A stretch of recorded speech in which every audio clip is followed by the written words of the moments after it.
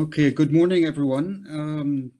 Let me welcome you to the second day of the International Conference on Education, Sustainability and Inclusive Development, which started yesterday, is organized by the Center for Sustainable Development Studies of the University of Amsterdam in collaboration with its partners at the Amsterdam Sustainability Institute, the Institute for Social Studies in The Hague, IHE Delft for Water Education, and Urban Studies.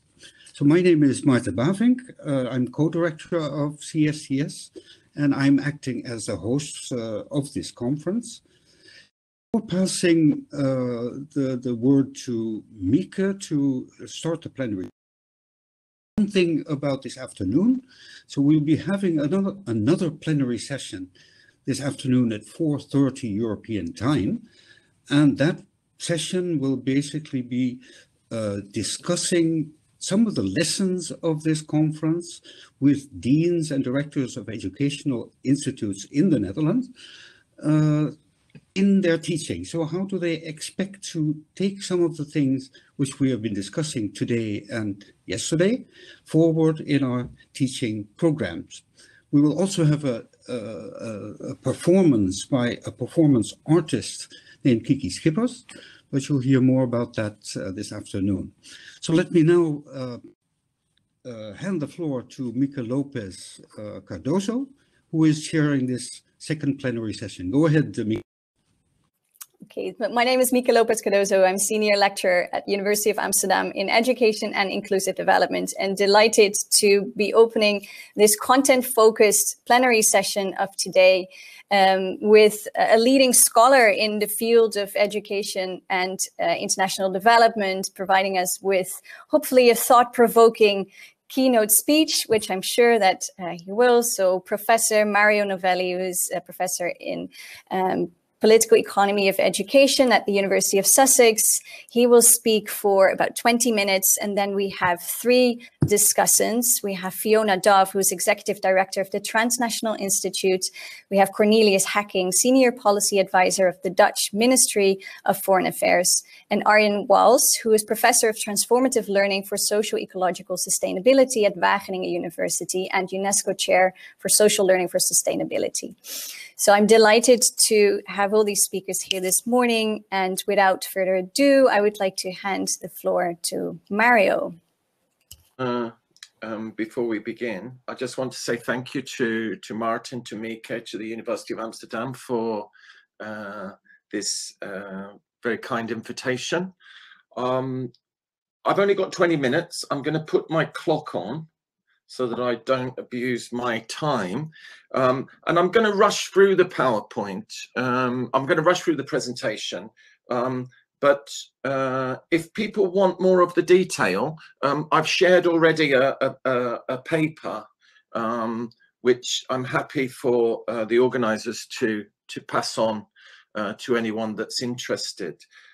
So what I want to do today is really kind of look beneath the field of international education and development and try and explore some of the blind spots, some of the challenges, and locate education more broadly inside the field of international development and start to ask and raise some questions, which I hope that the discussants can engage with. You know, having said that, it's really a strange time to be giving a keynote at a conference. I think the COVID-19 pandemic has really transformed our rituals in so many different ways. Online digital interactions have become increasingly the norm. And it's also a strange time to talk about education, which for me, I've always felt kind of marginalized. Because of having such a great interest in education. But recently, I think it's come into center stage for so many people. The last 12 months have really raised the level of importance of education as schools have been closed around the world. Parents have suddenly realized what it's like to educate their children at home.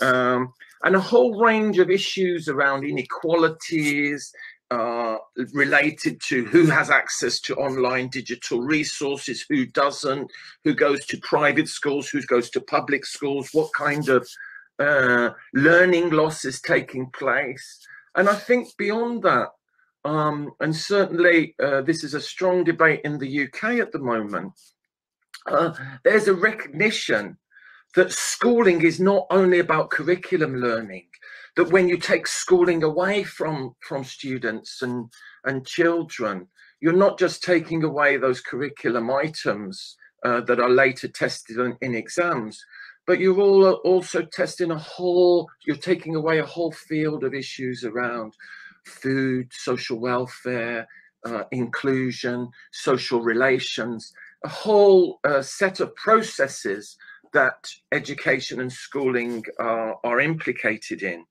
And I think that, at least this period for us that work on education and international development, it's been interesting to see education somewhat move to centre stage. And so I think it's a good chance for us to then start raising questions about the nature of the field. Could we move to the next slide? This conference is about SDGs for education. The SDGs for education, I'm just going to briefly run through them. I won't go into any great detail about them today, but I just want to really start by just reflecting on some of the goals. So in essentially, I won't say the 2030, but that's the kind of target. These targets tend to get moved as we go along.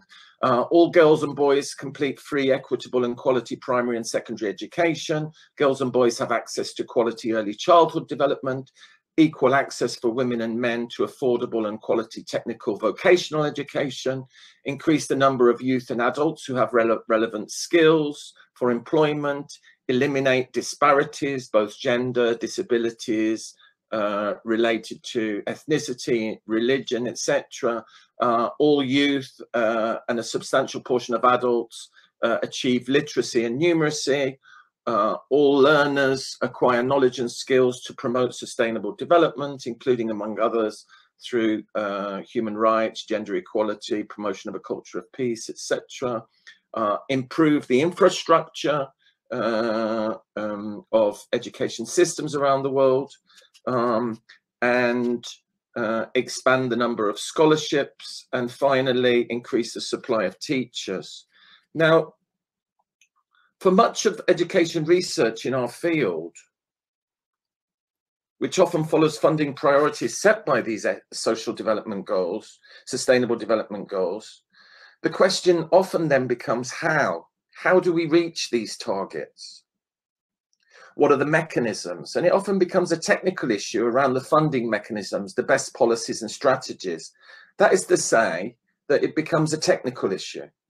In this process of making it a technical issue, we have an expression of what Ferguson famously called development as being a kind of anti-politics machine, where it makes blatantly political decisions about the allocation of resources appear to be technical solutions to technical problems. And what I want to do today is instead repoliticize the education development debate and make a case that what I will call big D development is part of the problem rather than the solution, and needs to radically confront itself if it is to contribute to a more utopian aspirations of its advocates rather than the rather dystopian aspirations of some of its architects. Now, some of these issues are unique to education, but also some are more broader. Could we move to the next slide? Now, this is also a period where I think the development industry is facing a crisis of legitimacy that comes from both the political left and the political right, and spans a variety of areas. And I've listed some that I'll briefly go through, but I'm sure that the audience could add many more. The first thing I think is that in Western countries, the post-2008 austerity period has led to many populations, many media outlets starting to raise the question of why is it that the West gives money to the global South? when budgets are so tight in our own countries. There's a question then of efficiency, which is also a critique of whether the money, if we agree to send that money outside of our own country, is well used and does what it says it will.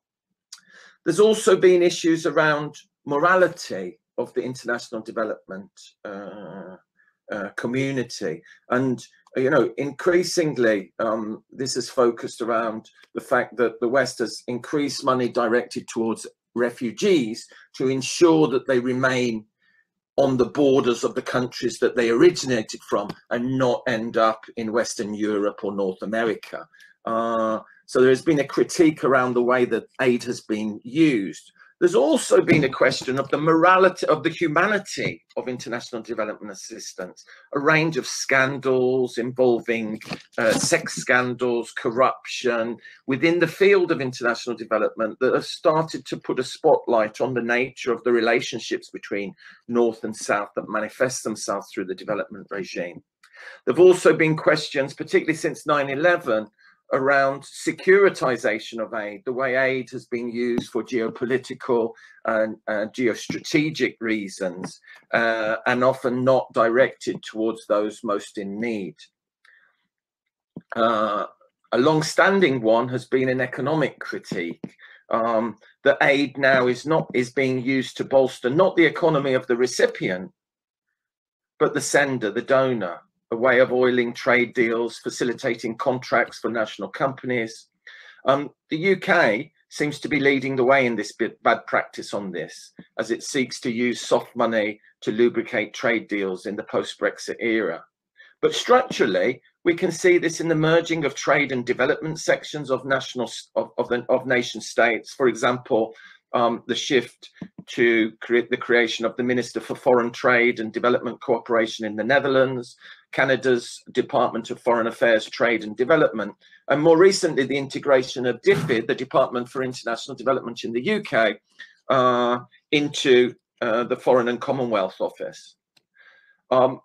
This year and over the last 4 or 5 years, there's also been a very strong decolonial critique growing across the world concerning the West's role in the impoverishment, economically, culturally, politically, linguistically, intellectually, of indigenous as other, the role of the West in slavery and calls for reparations, and the fact that aid often closely follows those old colonial footprints. And finally, there is a question around environmental sustainability. If countries in the global south develop at the same level and pace as the global north, what is the future of sustainability of the planet? And is a big undevelopment process necessary rather than a development process? And if that's the case, who should pay for this? How would that manifest itself? So if we move on now to the next slide, I think that what I want to kind of go back to is when we talk about development, I think that there are kind of two types of development, and what Gillian Hart distinguishes between big D and small d development. So what she says is big D development, she defines as the multiply scaled projects of intervention in the third world that emerged in the context of decolonization struggles and the Cold War. Little d development refers to the development of capitalism as geographically uneven but spatially interconnected process of creation and destruction, dialectically interconnected with the discourses and practices. Now, I don't think these two are binaries, but there is a sense of a political project that emerged in the after the Second World War, which argued for a particular type of international development. And so it's that area that I'm going to focus on rather than the broader question of global capitalist development. Could we move to the next slide? And thinking through this big D development, I think that it's interesting to go back to when we teach in international development, we often start in the kind of post-war period and often start with President Truman's famous proclamation of the Point 4 proclamation in 1948. And in that he says, we must embark on a bold new program for making the benefits of our scientific advances and industrial progress available for the improvement and growth of undeveloped areas. I believe that we should make available to peace-loving peoples the benefits of our store of knowledge in order to help them realize their aspirations for a better life. The old imperialism, exploitation for foreign profit, has no place in our plans. What we envisage is a program of development based on concepts of democratic fair dealing. And I think that's a kind of upbeat understanding, although as Arturo Escobar and Gilbert Rust noted, it does kind of underpin a kind of notion that the West is superior, that it can share its superior knowledge with the South, but nevertheless a fairly upbeat message. At the same time, in the back rooms in the US, probably on the same day, we also had these documents emerging later from George Kennan in the US State Department, where he says we have about 50% of the world's wealth, but only 6% of its population. In this situation, we cannot fail to be the object of envy and resentment. Our real task in this coming period is to devise a pattern of relationships will permit us to maintain this position of disparity. To do so, we will have to dispense with all sentimentality and daydreaming, and our attention will have to be concentrated everywhere on our immediate national objectives. We should cease to talk about vague and unreal objectives such as human rights, the raising of living standards and democratization. There you have a much more real politic understanding of this North-South relationship. And I think that those two kind of images are kind of benign, but quite paternalistic, quite Westocentric understanding, and a more brutal kind of logical reproduction, or with the aim of reproducing inequality, in a sense permeate our field. And I think that, you know, at different times and different periods, these move in different directions. Could we move to the next question? So similarly, I think that for many, there is a recognition that there is a continuity between colonialism and development. And I think it's important to grapple with that, to understand the way development, for many critics, is a continuation by other means of a broader and longer process of Northern and Western domination of the global South. And Umar Khatari notes that an apt quote from Cecil Rhodes, old colonialist, interestingly puts this sort of assumptions in perspective. He argued that imperialism was philanthropy plus a 5% dividend on investment. And she argues that we need to be wary of histories of development that deny this colonial genealogy and attempt to create distinct and artificial boundaries between the exploitation of empire and the humanitarianism of development. So I think that it's important here to at least recognize that whilst development does contain this utopian aspiration of the rest catching up with the West, it also has that push and pull of colonial legacies, imperial legacies, neo-imperial legacies that manifest themselves. Could we move to the next stage? Next slide. Similarly, I think we need to reflect on the fact that our own research is itself penetrated by these tensions. And Mahmoud Mamdani, well-known international political and development theorist, in a recent keynote, when we used to meet face-to-face in conferences for the Development Studies Association, said, development studies used to be a critique of empire, but it has now become the language of empire. And I think that it's worth for us in academia to reflect on the way that we have become increasingly dependent on international development funding from agencies.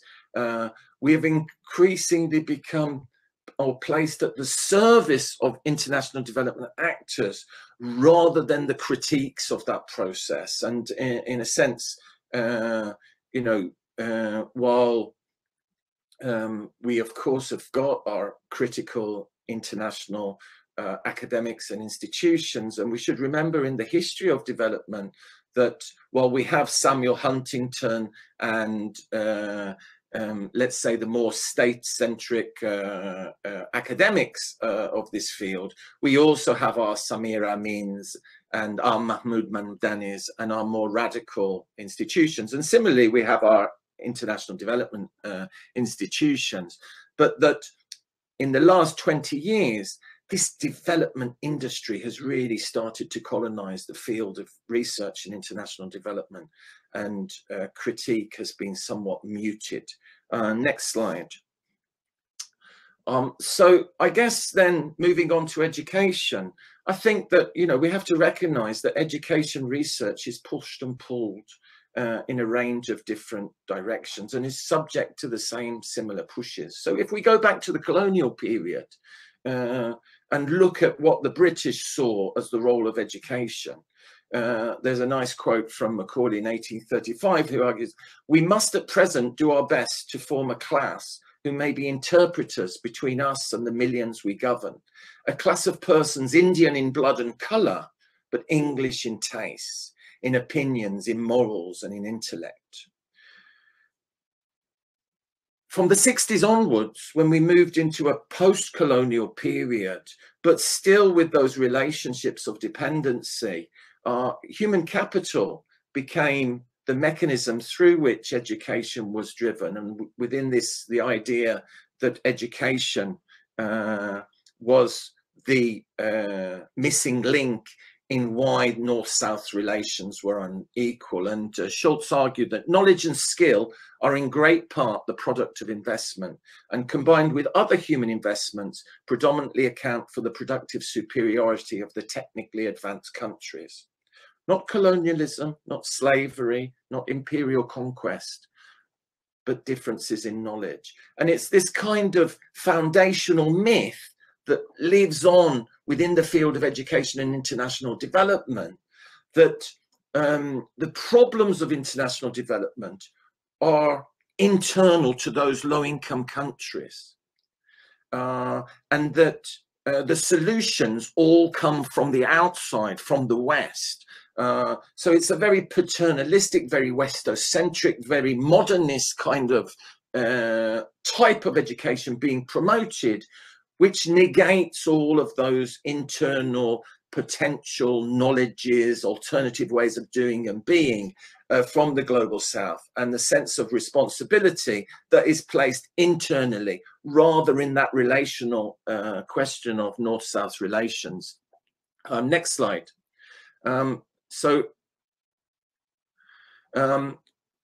If we think about this, those advocates, sorry, could we go back one slide?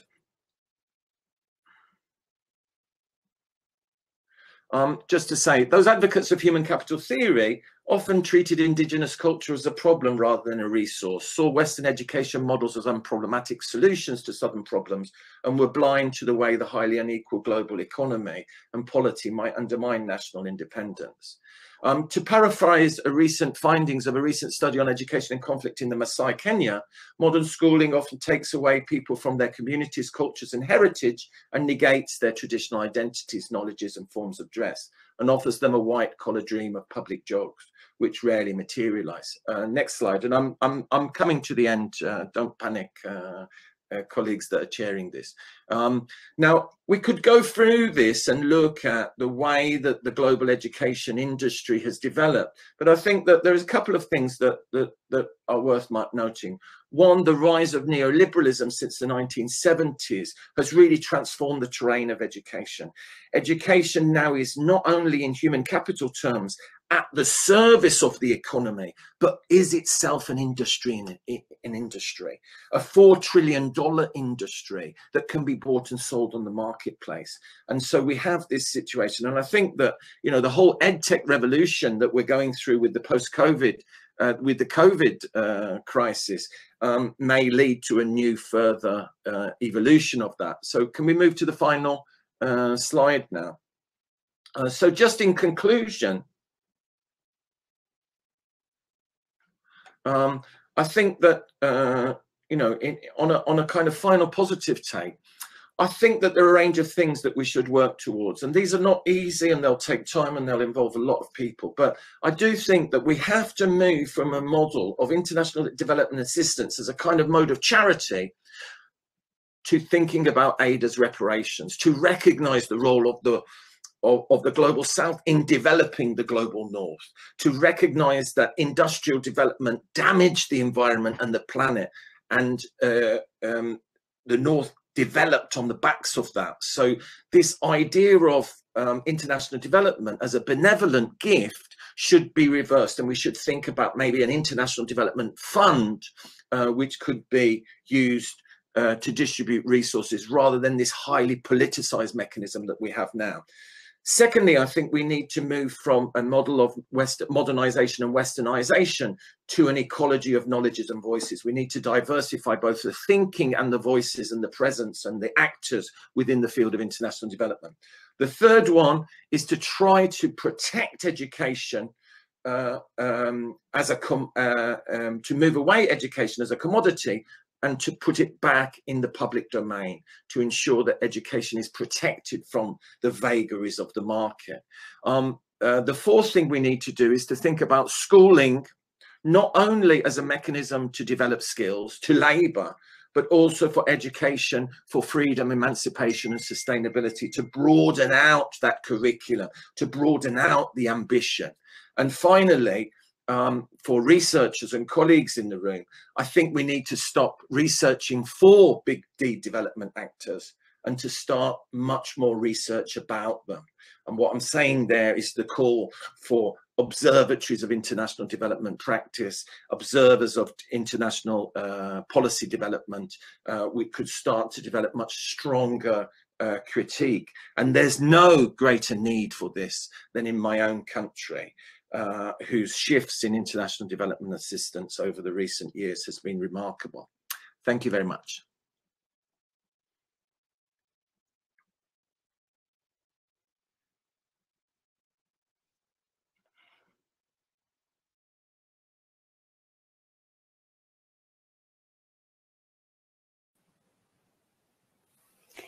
Thank you so much, Mario, for these thought-provoking words, for inviting us to rethink, observe, re-observe the paradigms that really underlie this field. So I hope this gives us a good ground for our three discussants to provide their initial reflections. They will be on screen soon, and they will all take a couple of minutes to respond.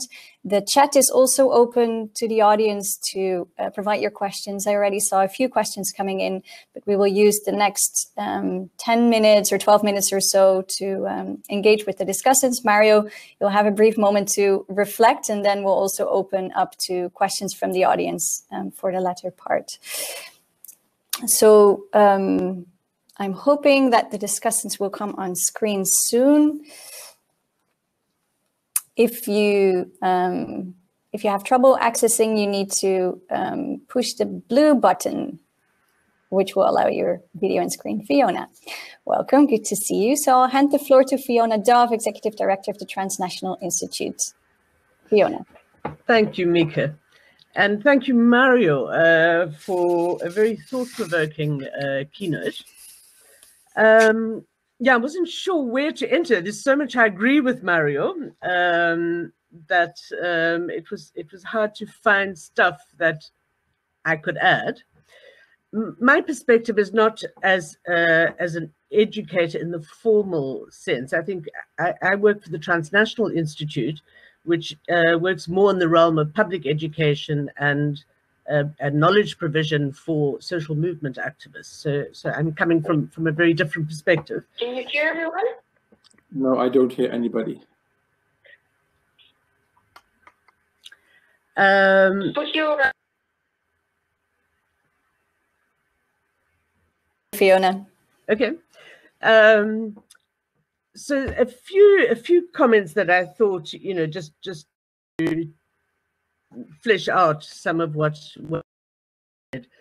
I think the one is about the kind of extractivist nature of the development model. So on the one hand, it's ostensibly aid or charity, as Mario put it, but on the other hand, it's also to facilitate extraction.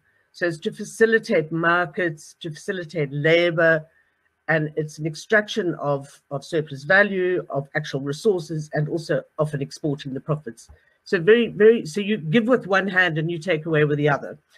One of the issues we've been trying to put on the global agenda in light of questions of austerity and investment in education and so forth is this little talked about still in the public domain, a facility of investor-state dispute mechanisms. So just very quickly, it's quite a complex area, but basically these are private arbitration courts where companies, usually big multinationals, can take states to a private court. So they go around national judicial systems to get compensation when they feel that actions by a national state have interfered with their expected or anticipated future profits. So this could be cases, often cases that we tend to highlight tend to be the ones where states have taken actions in the public interest. So tobacco advertising, phasing out coal or nuclear power. And then those companies demand compensation because they say that they've invested in infrastructure and in the business, and now that's been taken away from them. And they sue states, often southern states, and by the way, the Netherlands is a big source of these cases because of investment treaties and also tax treaties that allow companies to register here as kind of mailbox companies. So the Netherlands is a huge source of these cases. And these states are sued for billions. And we were mapping a couple of years ago, we were looking at the cases in Africa because Africa is still a bit new on the CSDS front, but there were 106 cases, and we looked, there were 61 that had been settled at that point. And they amount to, the cost of the settlements, which doesn't include, by the way, all the legal costs. So if you lose a case as a state, which invariably you do, you end up not only paying the compensation, but you also have to pay the legal fees of the multinational and your own legal fees, and it amounts to billions. And we were calculating that it was the equivalent of the annual aid received by Ethiopia, for example. So, and then you've got increased sovereign debt, and then you've got structural adjustment required, austerity, and then disinvestment from education, and a whole vicious downward spiral. So it's just to say that, we talk about loans and debt, but there's also this CSDS question, which really has to be put much more centrally on the agenda, because this is an architecture that has to be undone, because it's this is really very counterproductive for any efforts at development. So that was one additional thing I wanted to raise. Perhaps the other is this whole question. Mario did talk about it, but what Corona is showing us is the importance of digital infrastructure as a public service, and digital access as a public good. So I think that's something that we've got to really update our sense of things now, and Corona has thrown this into very sharp relief. The extent to which the inequality is being exposed through lack of access to digital infrastructure in most parts of the South, but also I think in many poorer parts of the North. A lot of children don't have computers, and parents can't afford the internet access. And in South Africa, the country that I grew up in, you pay for data. So it's extremely expensive for everyone, but especially for children of poorer families to afford internet access. So you're seeing an enormous digital poverty phenomenon emerging. And there were calls, I remember Jeremy Corbyn, and I think even in the US there were calls for nationalization of digital infrastructure, and everyone thought they were complete loonies. But I think this is now something that is firmly on the agenda. Yeah, it is an essential infrastructure that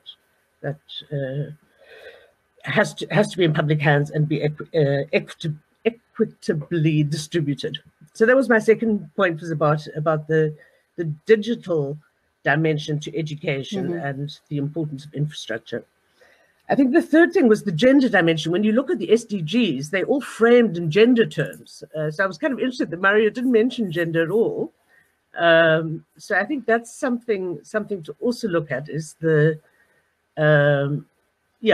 gendered nature, not only of education, but also what happens when people come out of those educational systems and into the labor market or into society. There's a strong, gender is something that is circumscribes all social relations. And I think again in Corona, you hear talk now about a kind of return to the 50s, and that's very much within the liberal frame, but a sense that how quickly in this kind of war situations, war footing that we're on, that care of education and care of children have very quickly reverted to the home, and it tends to put women back into that, what was called the triple shift. So the double shift, the work, care of the children, but also the emotional labor that goes into sustaining home life. And if you're a working class woman, of course, that's even more difficult, and particularly working class women who are unable to work at home, that this has become an intolerable situation. So I think it just highlights the very gendered nature of the considerations around education, and also preschool and childcare, because we tend to think of education only in terms of schools and universities or technical schools, but the childcare dimension is also very important, and there's a preschool aspect to that, but there's also an aspect that frees up women to be able to enter paid work or do whatever it is they want to do. So the gender dimension, I think, is something more to explore. And then my final point, and I hope I'm not taking too long. Please keep it short, Fiona, the final point. Okay. Thank you. No, it is to reinforce what Mario said about the need to look at development, perhaps to focus less on the problem of the South or the problems of the South, and focus it more on the destructive nature of the projects of the North. So we change the focus of development from the South to the North. To some extent, the SDGs are actually going in that direction because they apply both North and South. But I think this is something very serious we have to look at, because there's a lot of unlearning to be done and a big project that needs to be undone. And we have to move, I think, to a post-development paradigm. And I think this is precisely what this conference actually is doing. When I looked at the program, it's pretty amazing. And I think it is the kind of rethinking of what it means to be living in a world that is under enormous ecological pressure, that has a burden of inequality, that is going to produce societies that are so highly securitized by those who have things to lose, that this is going to become a very unlivable planet unless we completely turn this thing on its head. So those are my comments, and I'm sorry I took a little longer than I intended. Thank you, Fiona. These are very valuable comments. So I will hand it over now to Professor Arjen Wals, and I hope that our colleague Cornelius will also be able to enter in after that. Arjen, the floor is yours. Thank you, Mika, and thank you, Mario. And I will Fiona. unmute you. Just 1 second. Go ahead. Okay, thank you, Mika, and thank you, Mario and Fiona, for a very provocative start of this day. It's very rich, the conversation, and what to add. So I'll try to add a few things still, I hope. For one, I do think that the SDGs do provide a mechanism to kind of disrupt the global systemic dysfunction that we are, I think, all talking about. at the same time, and I also hear Fiona and Mario say this, we need to be critical of the way sustainable development continues to be used. I mean, the question is not, it's not about how do we sustain development, which, you know, is often the problem. The question is not so much, you know, maybe we need to ask what is it that needs to be sustained and what is it that needs to be disrupted. Both are equally important, I think. And there's a lot of focus at the moment in the Netherlands. There's a climate adaptation summit. You know, how do we adapt to these inevitable changes that are coming and that we're already part of? And some people are far more a part of it than we are at the moment. And we must recognize that too. And it may be not so much a question of adaptive capacity building, but much more of disruptive capacity building. And this is something, in some ways, the sustainable development goals kind of detract from that disruptive side. I mean, when we have SDG 8, decent work and economic growth, that's a classic example. Who got growth in there? Why is it not decent work and a circular economy, for instance, or a more distributive economy, focusing on regeneration? So, and it's same as, you know, people won't object to eradicating extreme poverty or poverty, period. But if it would be eradicating extreme wealth, there would be a lot of opposition. So we need to be very critical of how these SDGs are used. Another disadvantage that we might see, and I see this in universities, is that we start seeing them as kind of reductionism 3.0, where we start checking the different SDGs and how they are manifested in different courses, and it becomes a kind of check in the box exercise. If we are to look at SDG 4, education, I would say Yes. we really need to see it. We really need to see it as one of the processes that can help realize all the other SDGs, along with, say, SDG 7. Yes, I hear now. Goals. And nice to have you there, Cornelius. And it is nice to have, I think it's the key about sustainability is that we learn to live more holistically, more relationally, and that maybe the rational university becomes a relational university, and maybe not even a university, but a pluriversity, where there's far more room and space for multiple ways of being and knowing in the world. And that has to do with all these things that have been mentioned already: decolonization, moving away from this extractivist way of looking at how we connect with the earth. It is also has to do with finding, you know, and I think this is maybe a key point for our universities. How do we engage with all these niches and movements that seek to transition away from these extractivist ways of exploitative ways of connecting with the world, connecting with people far away, connecting with other species? You know, we have an earthing crisis. It's an existential crisis. And people, a lot of young people that I work with and in different parts of the world are in an existential crisis that is caused by the dysfunctional way of how we live on this planet. And how can we make these existential questions that for many young people, and not just young people, I find myself also running in these questions about, you know, what is the meaning of life on a dying planet? There's eco-anxiety. People are fearful of the future. How can we create a kind of a pedagogy of hope in a culture of fear and polarization? How can we bridge and bond?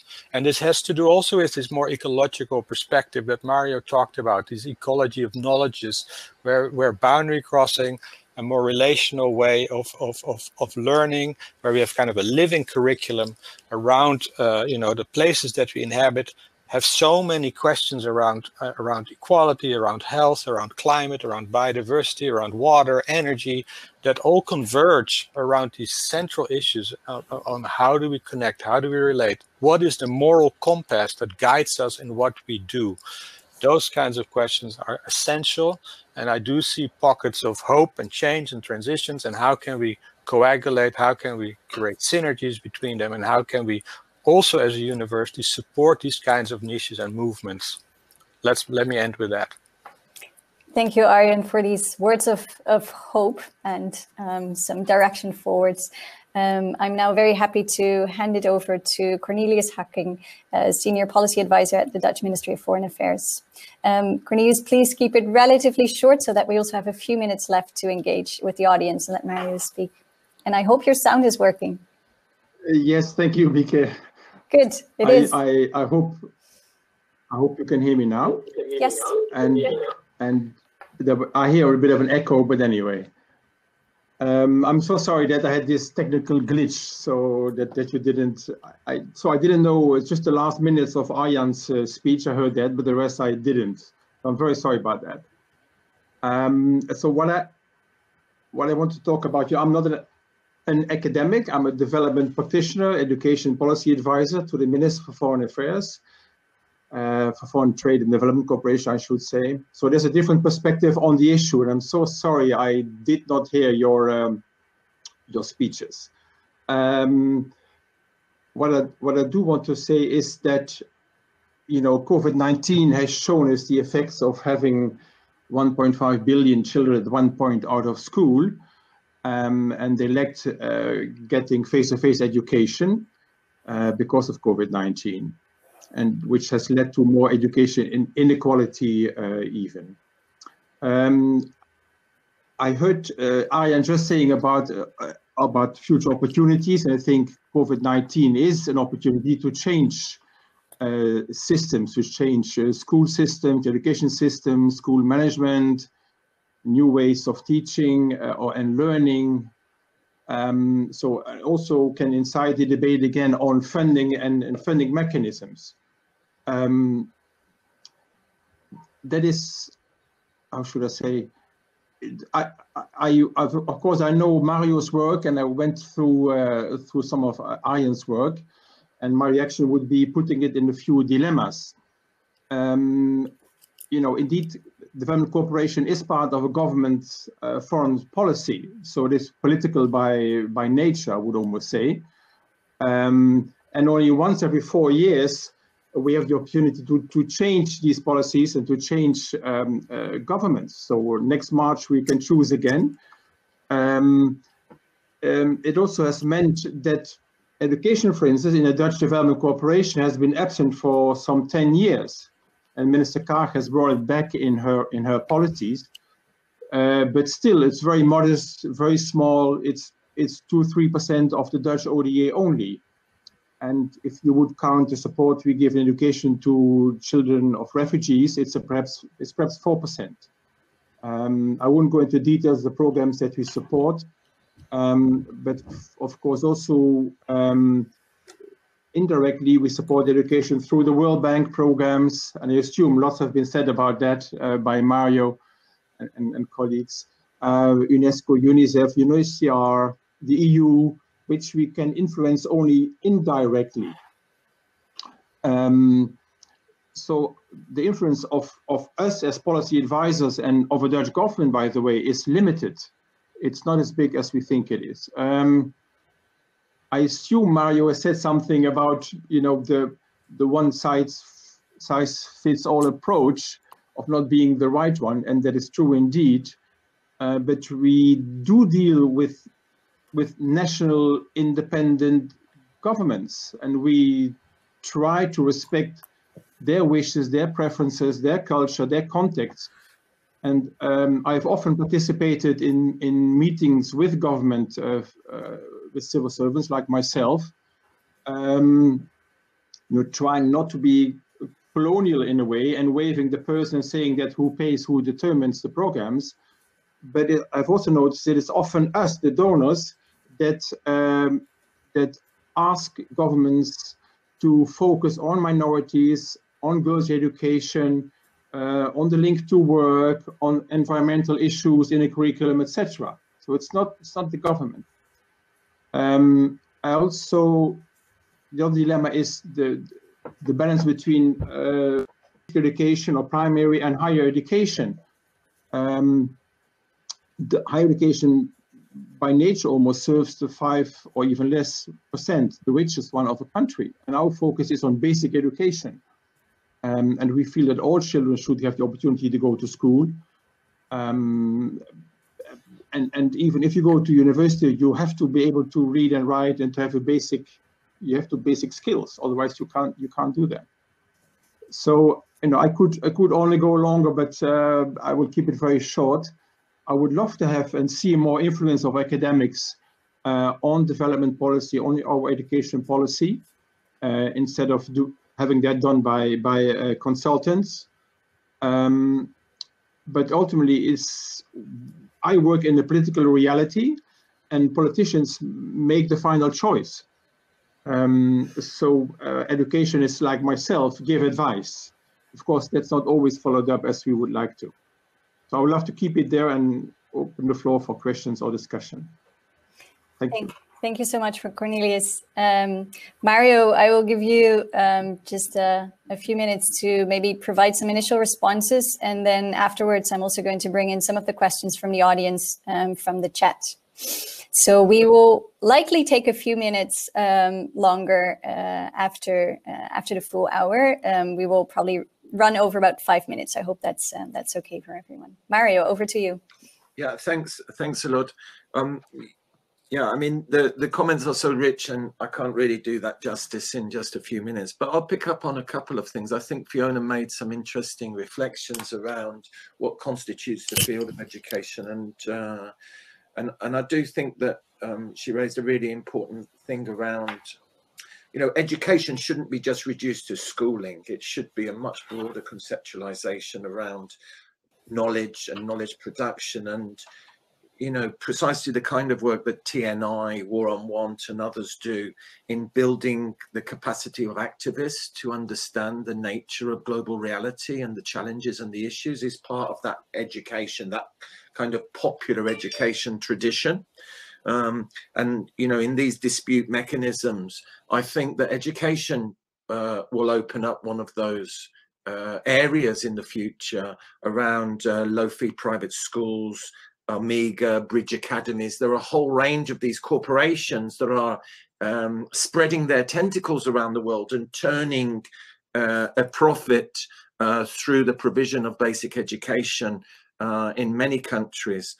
So I think that will be an interesting area. And as Fiona reflected, I think there are a number of themes that we could go much deeper into, gender being one in this period, both in many of the ways that you talked about already, Fiona, in terms of the gendered nature of the impact of COVID on education, on labour, on domestic work in the house and school tutoring and things like that. But also the nature of the way the West has used gender in a very particular way and included certain types of gender and not others. So, for example, we could look at the way that gender was mobilized in the justifications and legitimation of occupation in Afghanistan, the way that different types of being a woman are marginalized and a particular type of gender is constructed.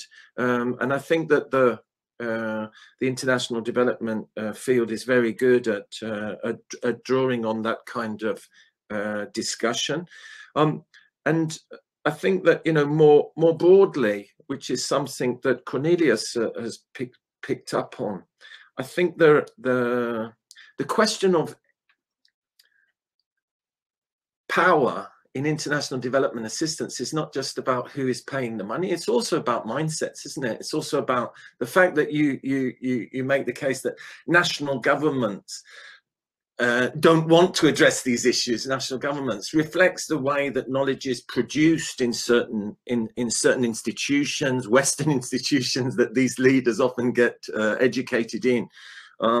So I think that we all need that process of re-education or uneducation that I think Arjen very eloquently put in his talk around the need really to radically rethink what kind of things we need to learn and how that we can do that. And I definitely think that we could all do with a kind of recognition of the richness and diversity of knowledge, ways of being, ways of knowing that exists in the world, and start to move towards that process of a more ecology of knowledge's approach, which Boaventura de Sousa Santos, the Portuguese philosopher and activist, has argued for, which perhaps can show us different ways of our own relationship with the planet. And you know, I think that it's those processes of kind of thinking about a different type of development that we need to work towards in the future. Mario, so I'm going to try and summarize some of the conversations that are happening on the chat and bringing some of these questions into the conversation here. Jasmine Gorgi and Joyita Gupta are raising issues about the decolonization of development. How do we then decolonize the field of development and development studies?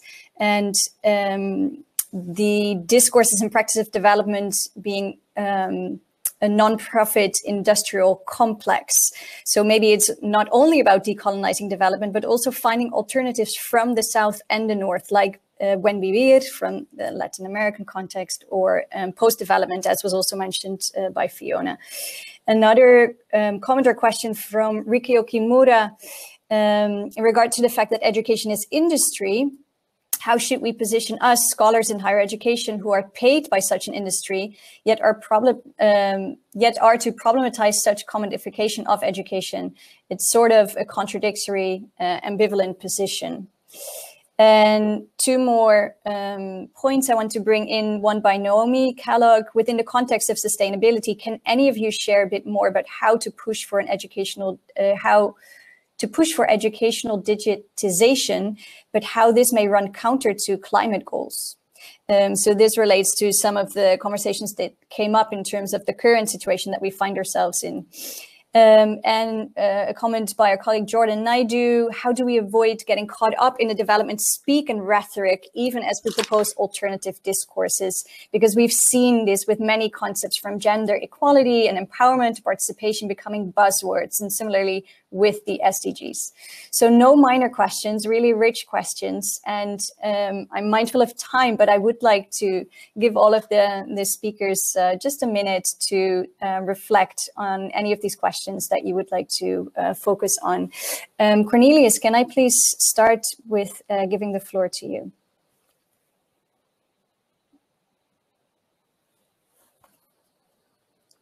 Please go ahead, Cornelius. Yeah. Yeah, thank you. You know, using the buzzwords, yes, that's true. And we civil servants are very good at doing that. But we like to be fed more by academics. And that's another dilemma that we have. We do not know very well how to connect the two.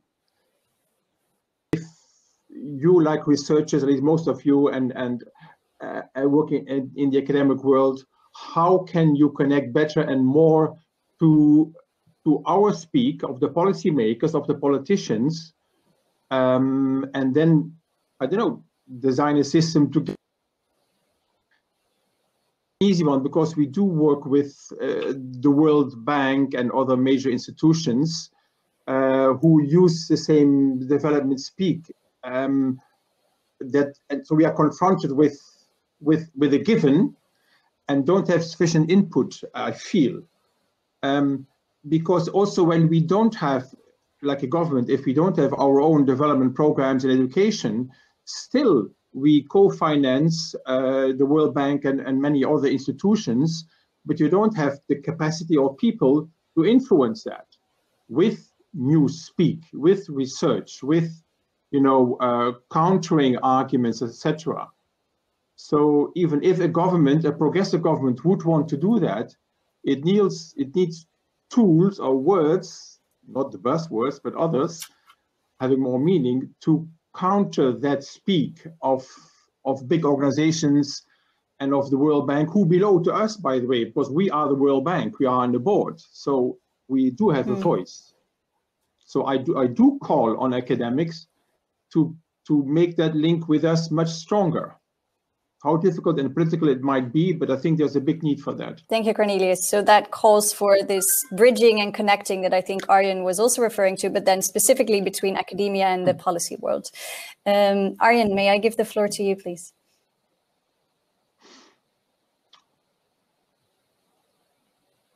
Sorry, you're unmuted. Yes, please go ahead.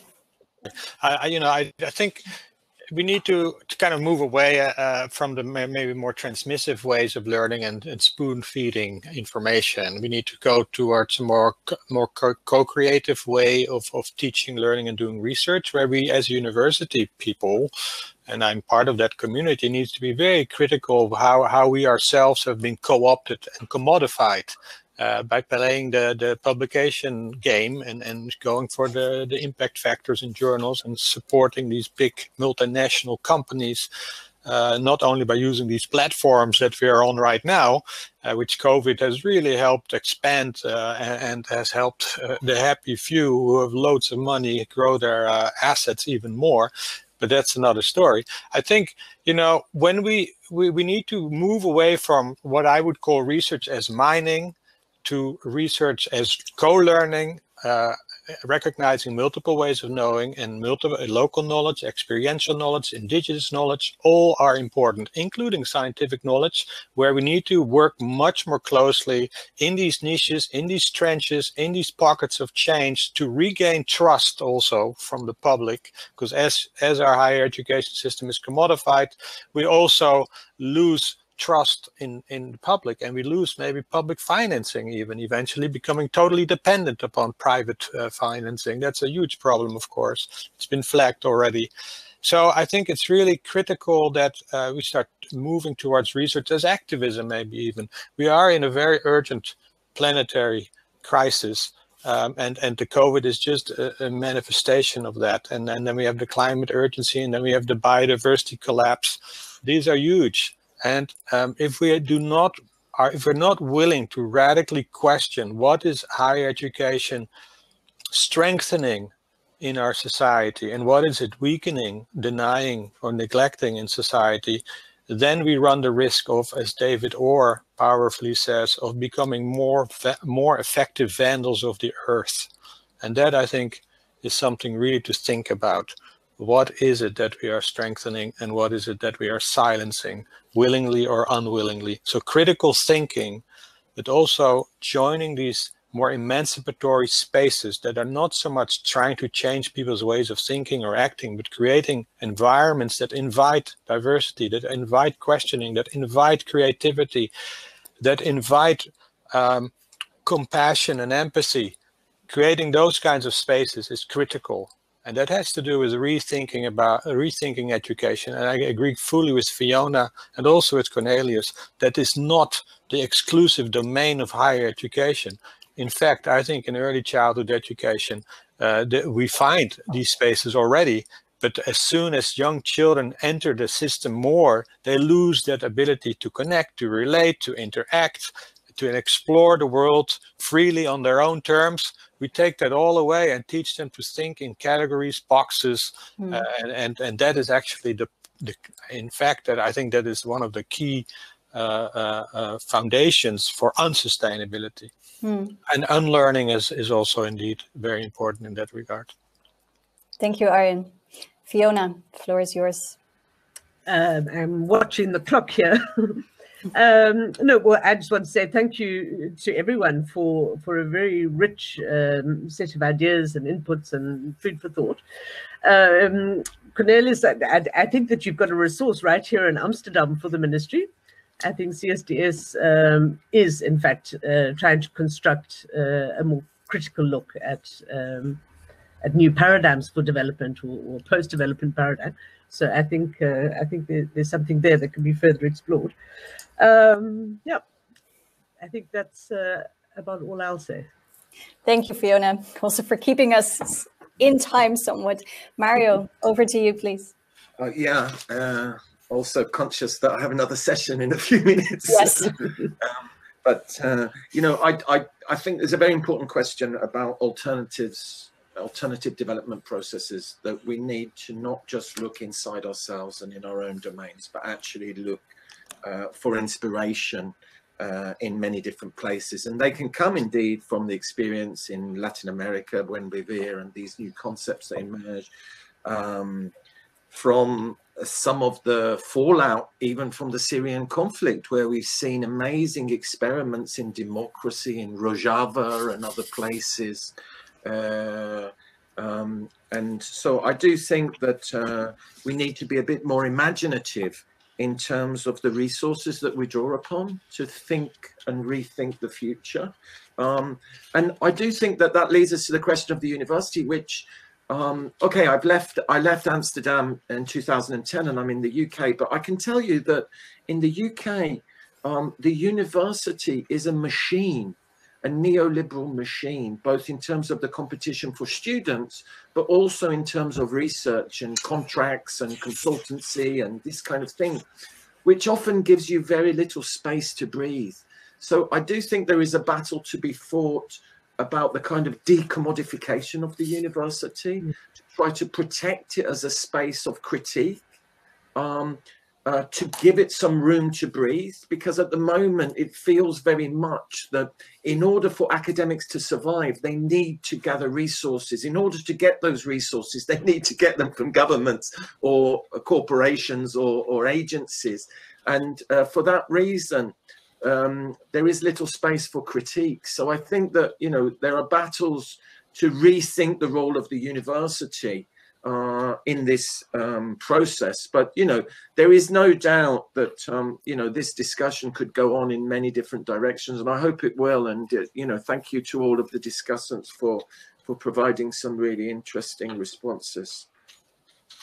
Thank you, Mario. So we'll close this session with some keywords of co-creation, new ways of imagining, rethinking the way we engage as academics, academic activists, engage with policymakers, with communities, pluralities of knowledges. I hope this plenary kicks us off with lots of new ideas and critical ways of engaging. And we would like to thank the speakers. We have planted 17 trees, one for every SDG. So these are our presents to you as speakers and contributors. I hope that is welcome. And thank you also to the audience for your engaging conversation on the chat. We hope you enjoy the rest of the conference. Goodbye, everyone. Thank you. Bye.